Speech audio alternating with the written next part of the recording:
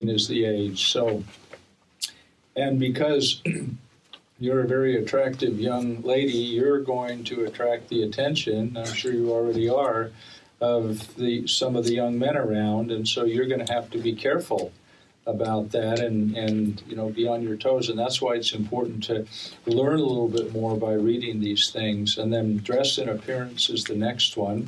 You always dress very nicely, and part of, as you get older, is dressing modestly is important for two reasons. One is because it's a good thing to do, but also you'll have an effect on boys that you may not be aware of. And if you're not dressed modestly, it could have an effect on them that may not be a good thing. So anyway, and these other